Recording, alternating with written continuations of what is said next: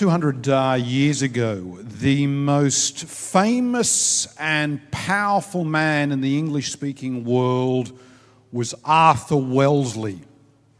Now, you may not have heard of Arthur Wellesley, but let me tell you that Arthur Wellesley, 200 years ago, as the most famous and powerful man in the English-speaking world, was kind of like Lionel Messi, Barack Obama, and Harry Styles all rolled into one.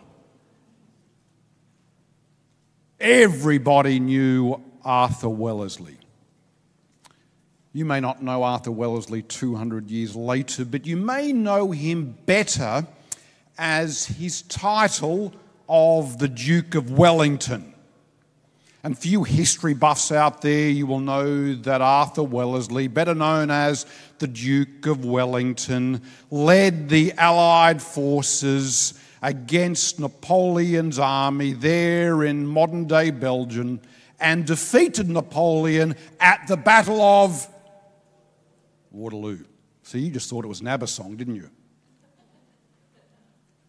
Arthur Wellesley, as a result, the Duke of Wellington, as a result of his famous military battle, went into politics and became, of course, the Prime Minister of Great Britain. And 200 years ago, Arthur Wellesley, the Duke of Wellington, was the most famous and powerful man in the English-speaking world. What you may not know, Toby, is that the Duke of Wellington was a solid man of faith. In fact, the Duke of Wellington would often go back to his small village where he grew up and where his home was, and he'd go to the small parish church, and once a week they would have communion. See, in the Adventist church, of course, Mari, we have traditionally our communion commemoration, our communion celebration, every 3 months. Well, in the church that Arthur grew up in, communion was every week. And it was done a little bit different back then in the Duke of Wellington's church.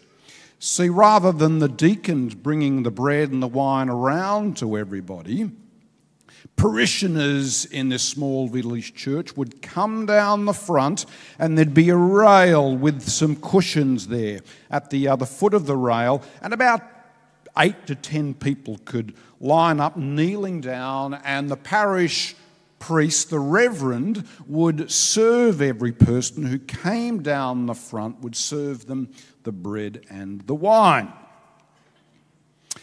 And when Arthur Wellesley, the most famous man, the most powerful man in the English-speaking world, the Prime Minister of Great Britain, the defeater of Napoleon, when he came to church and came down the front to take communion, everybody, of course, was cautious and conscientious about making sure that they weren't down the front with the Prime Minister of Great Britain at the railing whenever communion was served.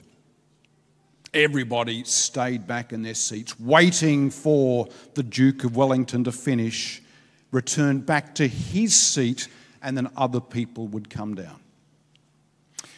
One day, Caden, the Duke of Wellington was there in his parish church taking communion. He came down the front. Everybody, of course, stood in their seats. And another man, an older man, a poor man of the village, dishevelled, a little bit dirty from his day's activities, came into the church a little bit late, realising it was communion, and seeing that only one person was down the front, came down the centre aisle and joined the Duke of Wellington, the Prime Minister of Great Britain, the most famous and powerful man in the English-speaking world, there at the communion railing. And there was murmuring in the church. Does he not know who's down there at the front?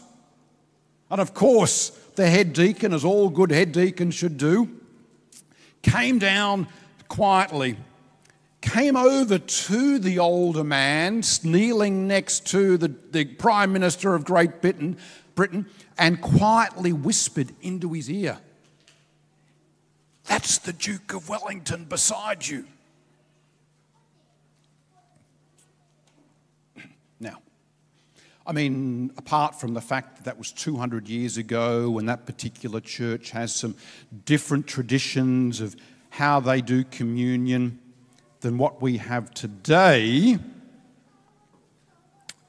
it is a little bit strange, isn't it, that 200 years ago, there in that church with the Duke of Wellington and an older man not realising who was kneeling beside him, it's a bit strange that the head deacon should think to shoo the man away. I mean, of course, Levi, communion is about equality, isn't it? I mean, as part of our communion celebrations in the Adventist Church, we also include that moment there at Jesus' last meal with his disciples where he washed their feet. I mean, normally it was a role reserved for the lowest of the servants. Can you imagine open-toe sandals on dusty roads shared with camels and cows and dogs and animals? Can you imagine what people's feet might have been like as they trekked along these dusty roads? And so, of course, the lowest of the servants, normally the younger one, Callum, they would have to wash their feet, and Jesus said, no, give me a towel, give me some water, I will do it. Communion, particularly the foot washing component of it, says that we are all equal in our service to each other. When we have the bread and the wine, it sends a message to say that we are all equal in our need for God's good grace. That's why Paul says, David, in Galatians 3 verse 28, that in Christ we are all equal. And communion, as we remember and commemorate it, is a reminder that we are all equal in our service to each other, and we are all equal in our need for salvation found in Christ. So 200 years ago, the Prime Minister of Great Britain, the Duke of Wellington, the defeater of Napoleon, the most famous and powerful man in the English-speaking world, is kneeling to take communion.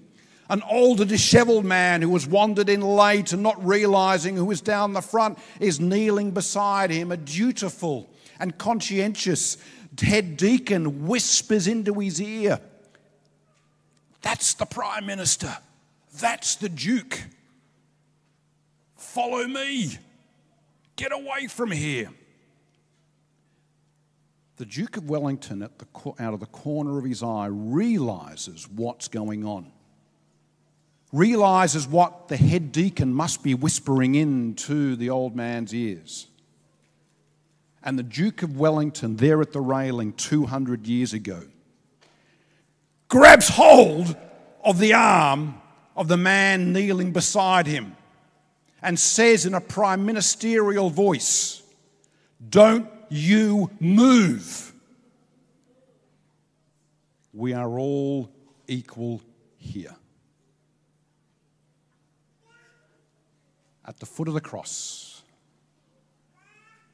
we are all equal here. In church on this Sabbath day,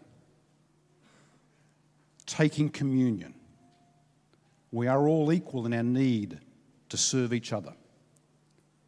We're all equal in our need